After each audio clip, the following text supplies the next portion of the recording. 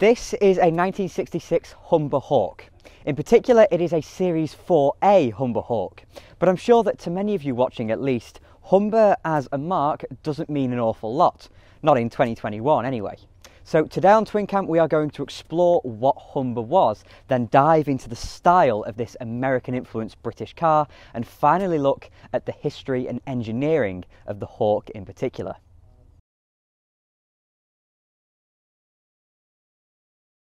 Humber was founded in 1887 as a bicycle manufacturer. They produced their first four-wheel car in 1901, then switched entirely to car production in the 1920s. So this early period bore much similarity to other British companies, such as Rover and Triumph. Unlike Rover and Triumph, however, Humber had its independence snatched away much quicker. In 1930, the Rootes brothers took a controlling share in the company, forming the heart of what became the Rootes Group, with stablemates such as Hillman and Comer, and their headquarters at Wrighton-on-Dunsmore in Warwickshire. In order to avoid significant overlap between the Rootes marks, Humber was positioned towards the top end of the motor industry. Hillmans were the bread and butter of the car range, and many Humbers were derived from Hillmans, but were larger and grander. Humbers were the reserve of the police, bank managers and government ministers. This was the era of the Humber Hawk and its posher brother, the Humber Super Snipe, both of which were produced at Wrighton. But this era didn't last long, as Rootes was bought out by Chrysler in 1967, who dropped the Hillman and Humber marks before retreating from Europe in 1978, the group being taken over by Peugeot. What was once Rootes did survive, with what would have been the Talbot Arizona being rebadged as the Peugeot 309. Wrighton became Peugeot's UK home, producing various models until it was closed in 2006. But before Chrysler and Peugeot, Humbers were big and dignified. And while their owners of the time may have been staid, there's a heck of a lot of style going on here, especially for a British car. So, into the Hawk. So here's the background, and it's slightly confusing. There were two generations of Humber Hawk before this one, starting in 1945, and these were known by their smaller revisions. The first generation as the Mark 1 and 2, and the second generation as the Mark 3 through 6. This third generation Humber Hawk was introduced in May 1957, and just to annoy us, these became known as the Series 1. This is a late Humber Hawk, a 1966 Series 4A, before Chrysler stopped production of the big Humbers in March 1967. The third generation Hawk was clearly influenced by American design, and that's not what you might have expected from Humber, but it's a brilliant way to look at the late 1950s in Britain. Through this decade, there was a rush of transatlantic styling influence into the British motor industry, possibly starting with something designed to be radical in the first place, like the Morris Minor. But the mature Humber owner would take a few more years to be persuaded into this kind of style. There is one car in particular that the Hawk imitates though, the 1955 Chevy 150. And the main styling cue that links them is this kink in the rear door, breaking up the 15-odd feet of bodywork. Fitting this style to a British car required a heavy dose of respectability with the expressive curves of the Americans. The front end and side profile are the best places to see this. The front is stately and imposing with its large grille and peaked headlamps, and the front wheel arch is high, stating its supremacy. But as we move backwards, the sloping roofline lends itself to a much lower rear wheel arch. It isn't really worth going into all the different series of Hawk, as the changes were relatively minor. But this Series 4 car is known as a flat roof. Beforehand, this roofline had been much more curvy with a wraparound rear screen, and that was my favourite styling touch of the entire car. I thought it looked brilliant, and I do think it's a shame they got rid of it for the Series 4, but it does look quite a lot more stately without all the curves at the back. The best touches though are the ones that you don't notice immediately, like this fuel filler cap hidden in the rear reflector. The only thing that could really make this car look more American would be white wall tyres. And you know what? I think they'd work brilliantly. As I alluded to earlier, Humbers were the preserve of officialdom, but not the upper classes. A Humber was driven by the middle class, the well-off that knew it would make them look so, but a Humber was decent value as well. The The Hawk and Super Snipe are the closest you'll get to British equivalents of land yachts. They're nowhere near as big as anything American, of course, but these were solid, stately hunks of car. The series Hawk was available in 3 body styles. The 4-door saloon we see here, a 4-door limousine with a longer wheelbase and a divider between chauffeur and passengers, and finally, the best Hawk, the Estate, because estate cars are always the best cars. In the Estate, I can see quite a lot of the Citroën DS brake with the wraparound rear window and rear lamps. I'm not sure whether this is a good thing or not, as though both these cars look great, the Citroën was light years ahead in technology.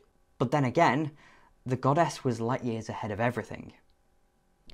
The biggest distinction between the series Hawk and its predecessor, however, was the construction, because it was a monocoque, meaning there's no separate chassis underneath the body.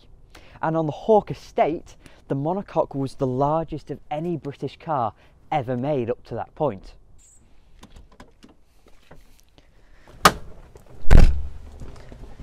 Inside that monocoque shell is a proper old-fashioned British interior. It stinks of leather and the wood is of fantastic quality. The tops of the doors are wood capped and have chrome door furniture.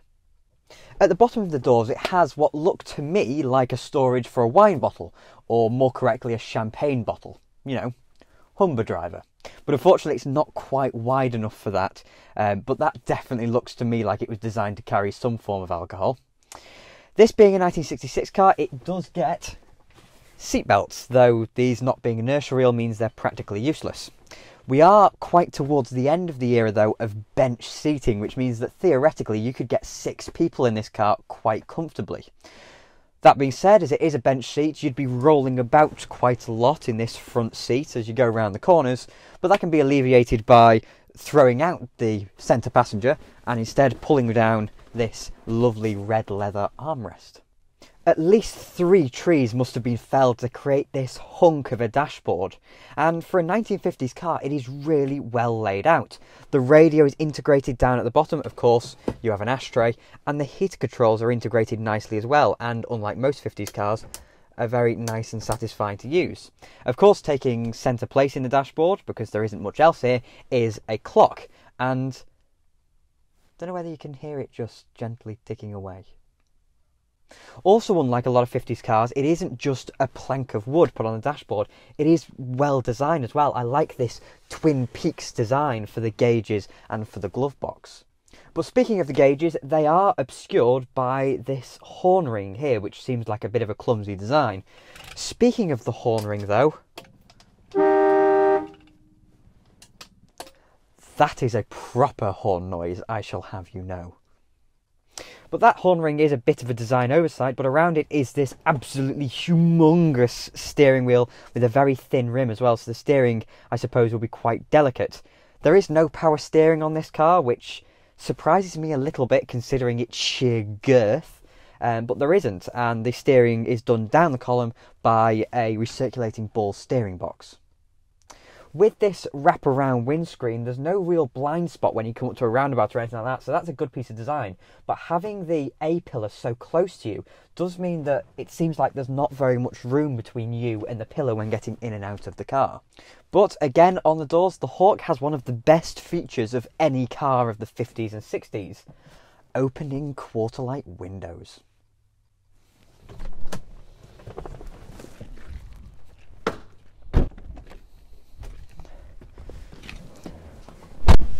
The back is much the same as the front in that there's lots more lovely red leather in here.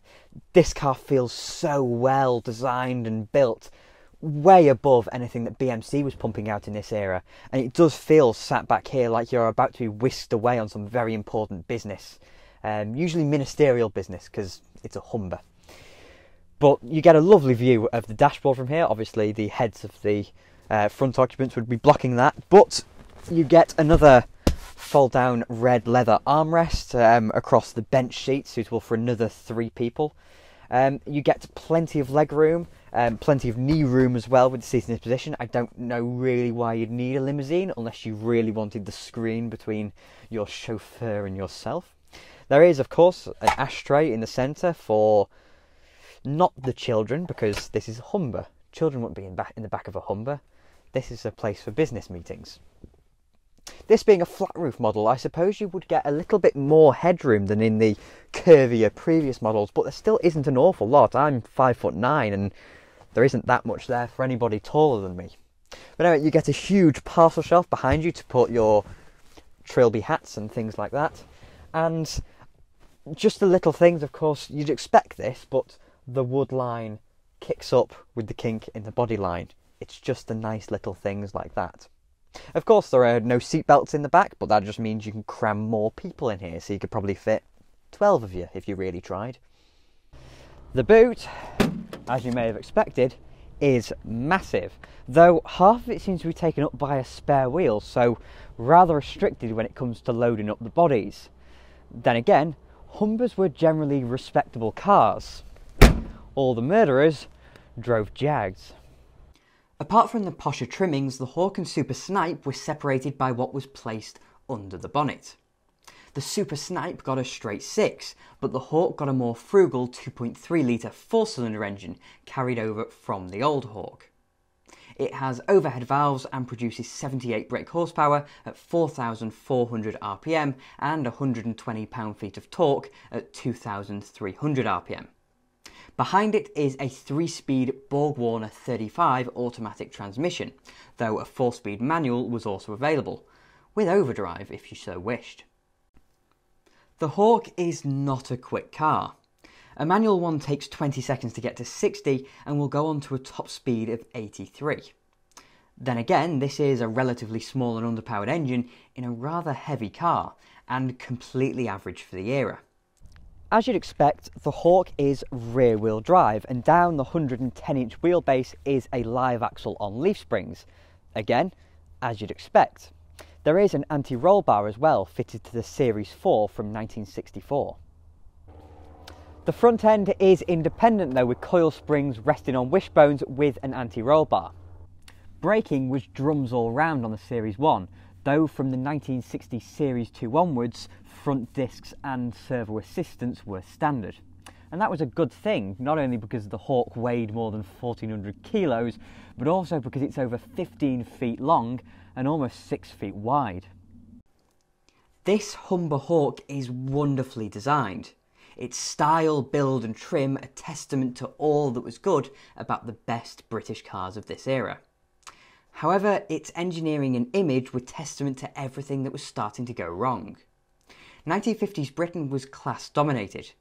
It's telling that I've already mentioned it once in this video, but as the world changed, Humber and Roots didn't. Despite its style and comfort, Humber drivers were maturing in the wrong direction, and there was no replacement in line.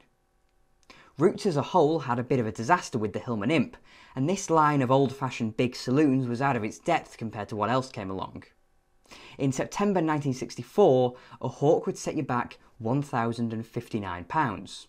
And for context, that's 61 quid dearer than the more Spartan but similarly sized Austin Westminster, and £115 dearer than the 2.7 litre 6-cylinder Vauxhall Cresta. The Citroën DS I mentioned before, though much more expensive, was the shape of things to come.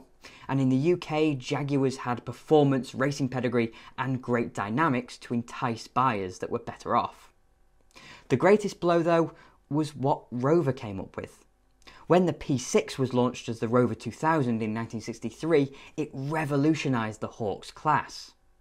Although it was £206 more expensive, it was much more desirable, much quicker and more refined. Similarly, the Triumph 2000 provided a more modern and more refined package with its small displacement straight 6, and this was only £36 dearer.